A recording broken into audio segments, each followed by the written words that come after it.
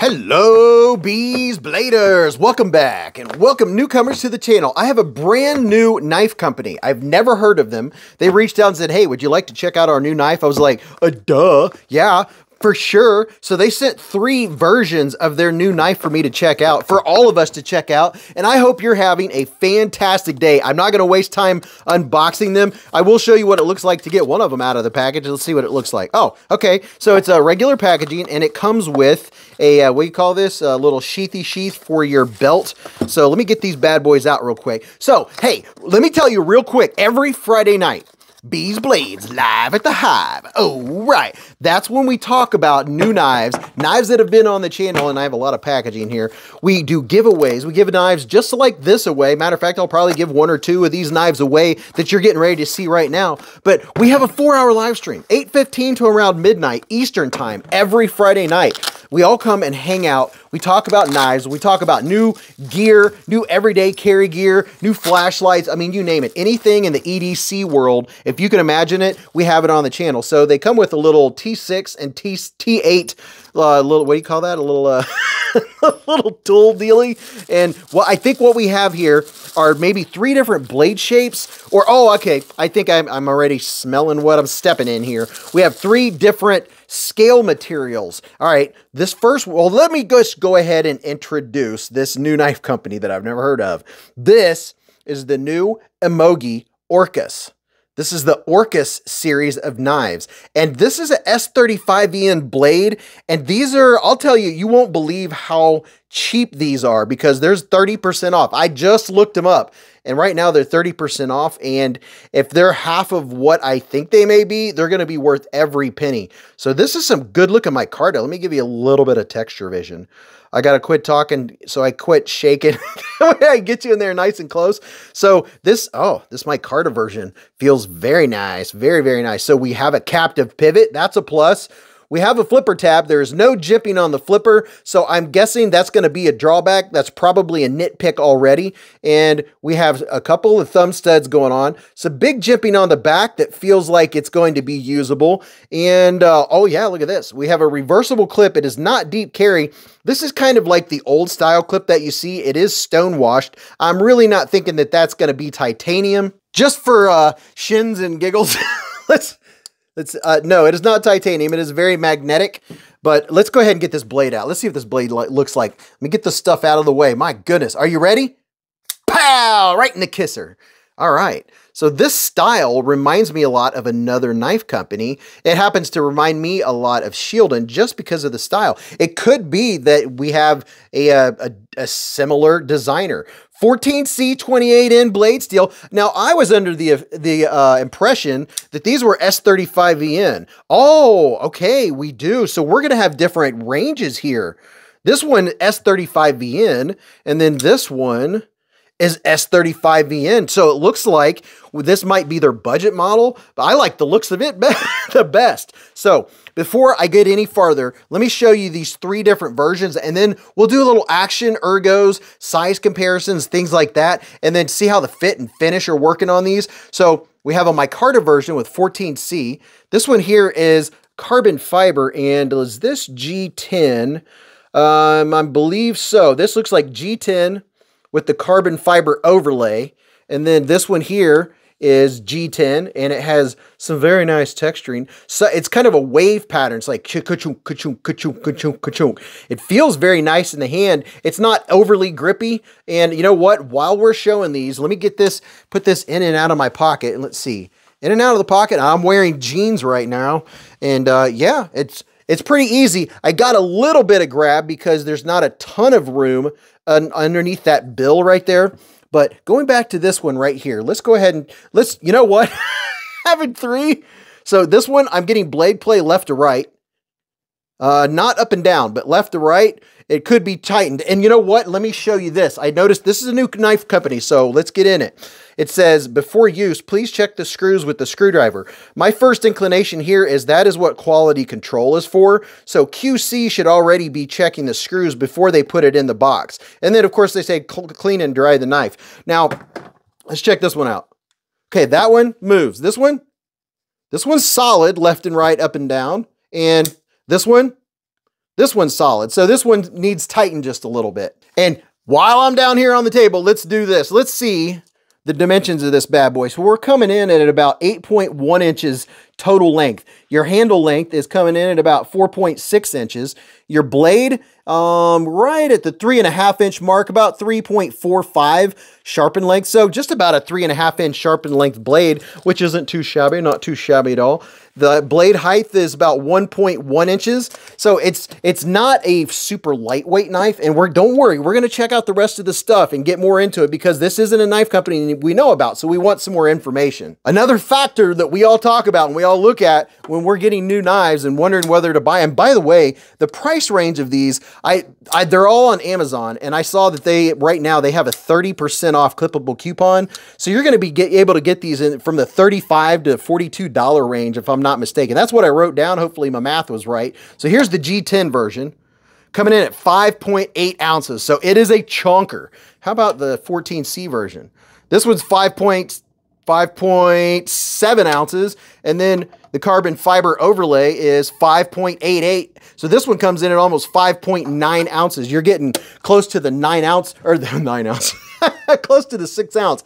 And I can tell that this one has considerably more weight. I'm not sure exactly why, but let's give you a quick size comparison before we check out some more things right here. So we're gonna start out with the QSP Penguin, because everybody loves a Penguin, right?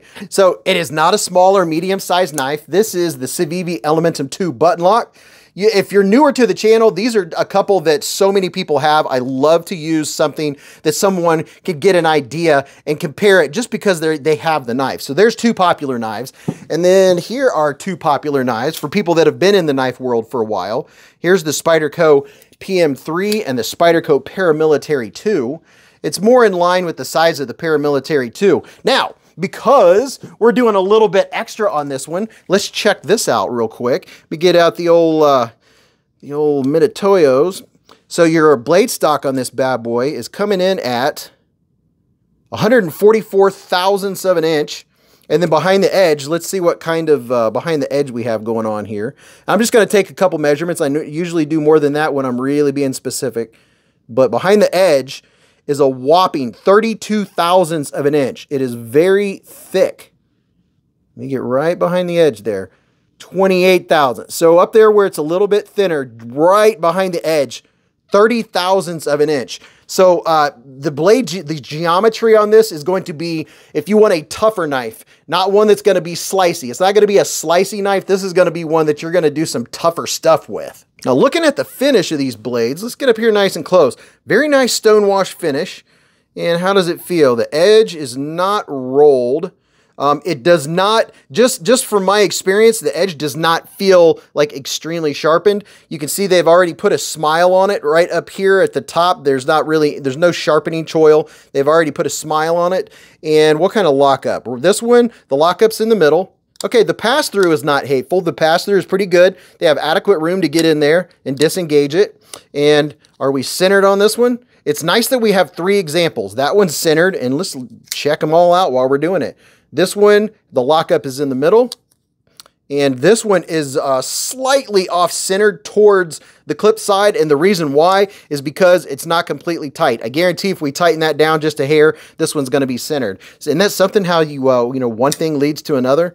This one also has good lock. All 3 of them, they're locked up in the middle, and this one is centered also. So besides this one needing a slight sharpen or a slight tightening, I think that you're going to be good to go on the fit. Now, I'll have a link down there where you can see more information. They'll probably tell you what kind of bearings they have, but from the looks of it, it looks like we have caged ceramic ball bearings going on. It's kind of hard for you to tell with the great amount of light I have going on, but those don't look like steel. Hopefully it's on the website, maybe, maybe not. But on Friday night, if you come to the live stream, I'll take one of them apart. I'll show you how to take it apart, clean it out. I'll show you what the inside of this looks like. All you have to do is bring it up, say, hey, Beez, will you take the new UMOGI ORCAS knife apart and let us know what the inside looks like? By all means, I would love to. I would love to do more disassemblies, and I need to try to get back to that. Unfortunately, time is definitely a factor. Now, my hand is 4 inches from here to here, 3.5 from here to here, and from the bottom of my palm to the tip of my middle finger is 7.25. Let's see what it feels like.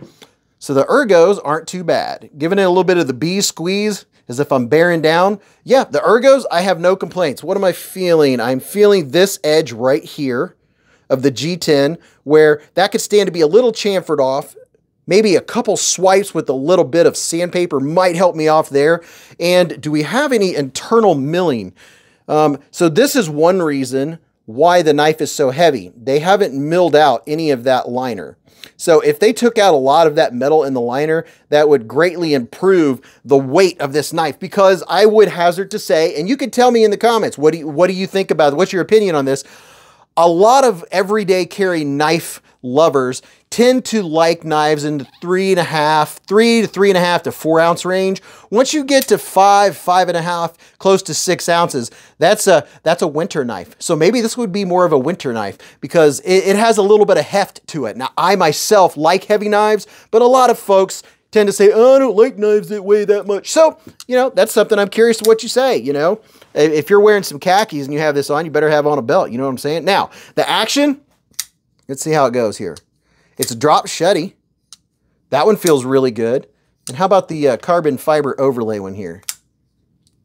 Yeah, so they have good action, good ergos. Let's see what it feels like this. So if I'm doing a little bearing down, that's not bad. It's not hateful. The edges of this, you can feel where that carbon fiber is. There's kind of a ridge right here. I wish that was kind of rounded off, just because if I'm going to be using this for something tough, which is what I assume these are made for because of the lack of geometry. Look how thick that is. That's a chunky boy right there. I would guess that you're going to be doing a little harder stuff. So I would want that a little softened up on the inside of here, just a little bit of sharp. If you look, if I go in here and just do a little bit of that, see how it's taking off a little bit of fingernail. But overall, for the price, in the 35 to 42 buck range, if in fact these are S35VN, I find it surprising that you can get S35VN for this price range. I'm looking forward to sharpening this knife and seeing how hard or how soft the steel is.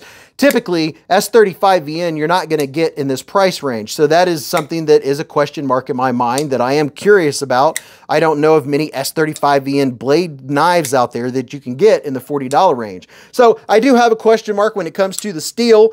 Maybe they can get with me, let me know a little bit more about their steel. Have they verified it? And maybe Love Them Knives could send a couple off and get them tested, get the HRC tested, and see what we're working with. But this is what we're working with. This is the new UMOGI folding knives ORCAS. I appreciate them sending these for me to check out, do a little testing, and then I'm curious to see if anyone else has got one of these knives. You've heard the pros and maybe the cons, if you will. I have a couple nitpicks here and there. What is that? Oh, yeah, is that a bear? It's a roaring bear. Maybe that's his name, UMOGI.